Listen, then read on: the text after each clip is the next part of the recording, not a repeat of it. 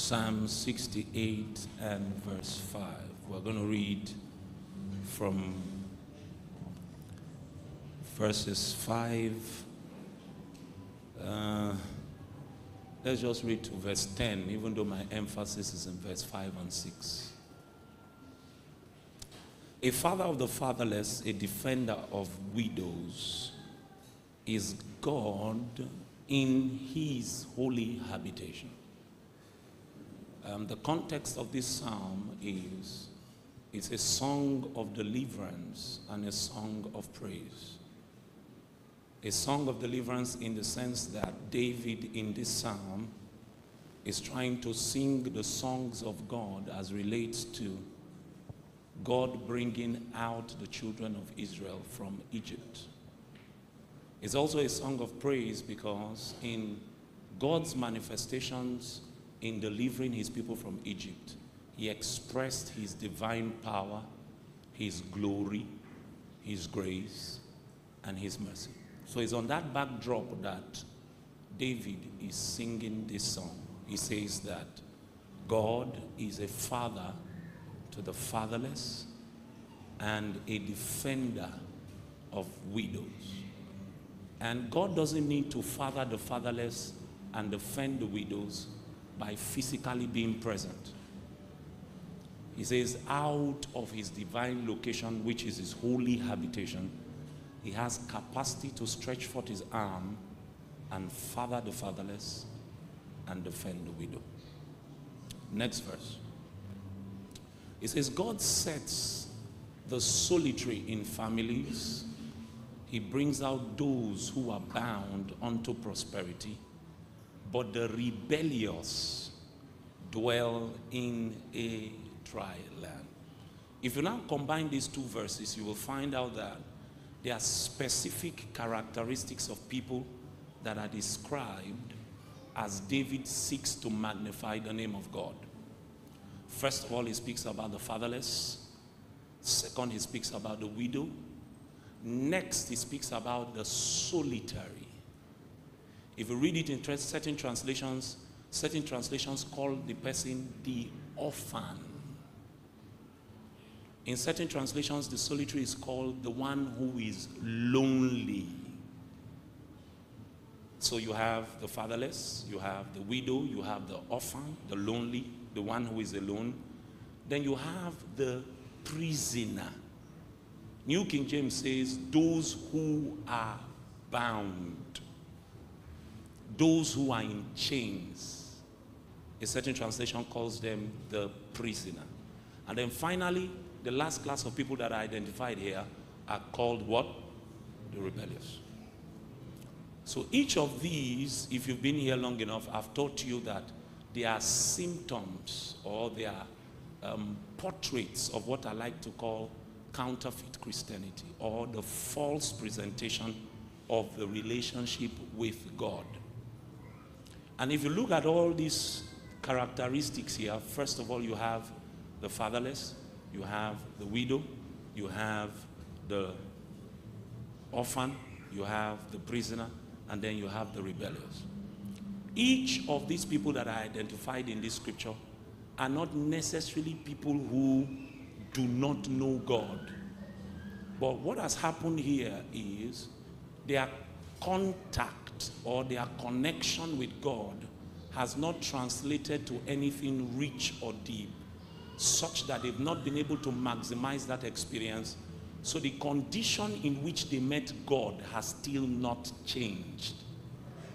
Now, if you listen to that, my teaching on the portraits of the false Christian, you know that I speak of the widow, for instance. Who is the widow? The widow is, in natural terms, the one whose husband has departed. Is that true? A woman is not a widow if her husband is still alive.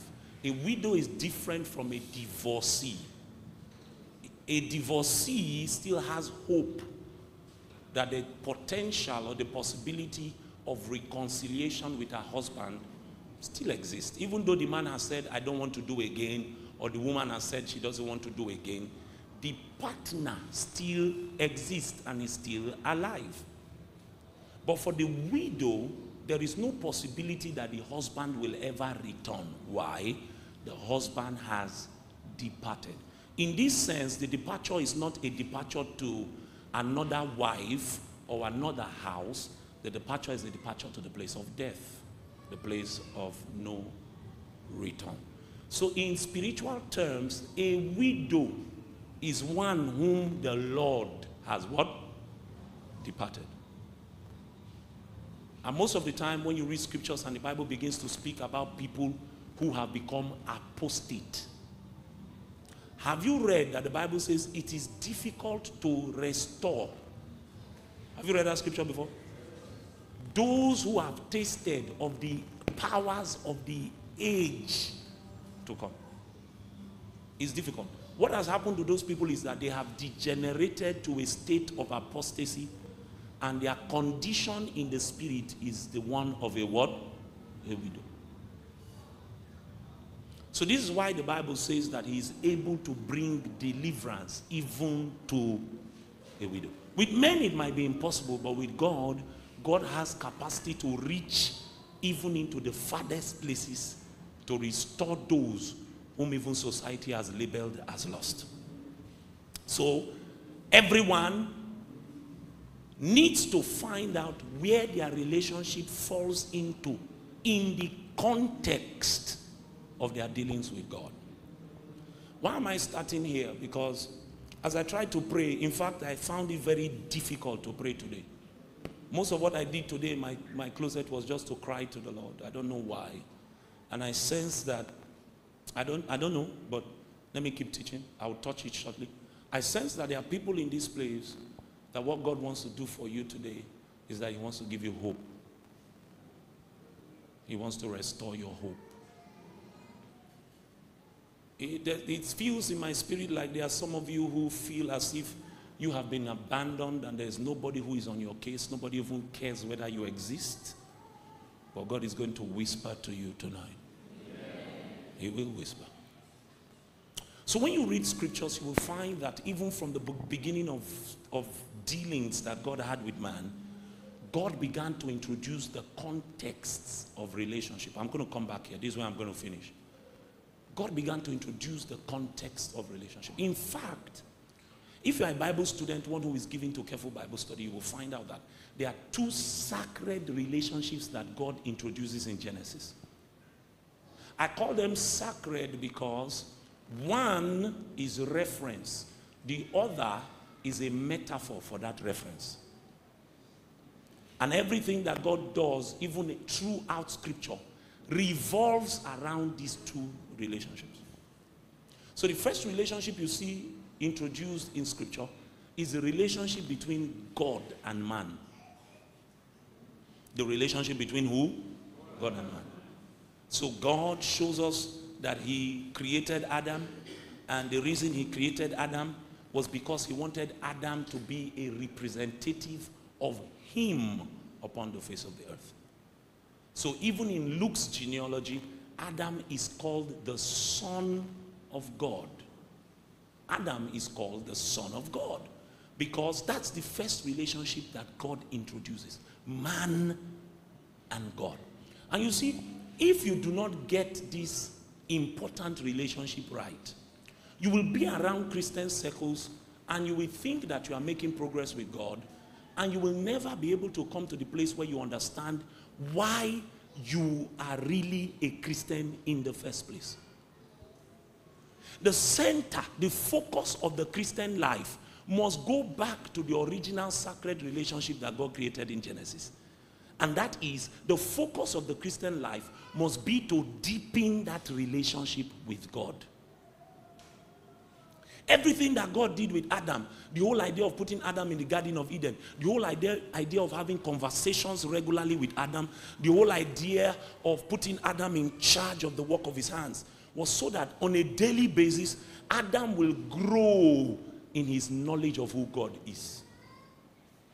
Everything that was happening in the Garden of Eden between man and God was to emphasize the need for intimacy between man and God. All that God wanted from Adam in the Garden of Eden was for Adam to build a solid relationship with him. Adam was supposed to grow on a daily basis to become one with God in such a level that intimacy would be a natural outflow of his life. In fact, God's original intention was, as Adam grows in that knowledge and has come to a certain point, then he will eat of the tree of knowledge, of life. But at the end, what Adam chose was to go and eat of the tree of good and evil. God's original design was that Adam will grow in that relationship and become intimate with him. This is supposed to be the focus of the Christian life. Please stay with me tonight. I just want to follow the Holy Spirit. This is supposed to be the center of existence for the believer. Every other thing is supposed to be secondary. And you see, when you see things unfold in natural life, it exposes Christianity in our day. It shows us that there is a big flaw in the kind of Christianity that we are building. When things happen, maybe public things happen, and you see the response of believers, you now know that the average Christian does not even understand what the essence of the Christian life is supposed to be. So somebody who mirrors a kind of life that does not mirror the character and the nature of God is doing something that seems to be success in the eyes of the world. Pastors are going there to take selfie. Christians are gathering there to sing praise and worship songs. Because anything that looks as if mortal man is progressing, Christians are gathering there. You know why? We are bored in church. Our Christianity is not providing us enough satisfaction. And the reason is because we are pursuing the wrong thing. Man was designed to find intimacy. If he doesn't find it, he will keep feeling dissatisfied. And you know the consequence of that dissatisfaction is he will be looking for the mundane to feel the hunger that he is suffering. So pastors are using someone who dresses half naked. In fact, I saw a picture where this said person was on a flight and all her underwear was in public glare. The picture is taken in such a way that you cannot but see that she's half naked. But you see, pastors gathered there, and I saw a popular pastor in one of these our cities. I know that the bloggers will not give me peace, but I'll not send them. In one of our popular cities, went there and cropped a picture of her and put a worship song on top to tell us that what we are seeing is a product of the spirit that is resting. I'm telling you that the problem is we do not know what to do with our relationship with God. So the average Christian cannot deepen his walk with God, so he looks for the peripheral, the useless, the mundane, to try to fill in the gap. Even Satan laughs at us in this generation. We don't know the essence of our engagements with Jesus. We do not understand that the craving in the heart of God is that you will deepen your walk with him. This is what God was introducing in Genesis. He wanted man proximus. He wanted man in a place where he could reach out to man and fellowship. It's not that God was lacking anything. But what he was reflecting was the heart of a father who wanted intimate relations with his children. But you see, what we have with God is a relationship whereby all we need God for is for him to give us something. We don't want him to give us himself. If God is going to give himself to a man, there's a price to pay for it. Hey, dear brother, if God wants to give you himself, the price for intimacy is total stripping. God will make you naked. He will take everything from you and bring you to the place that you have nothing. and all you have is him, and he is enough.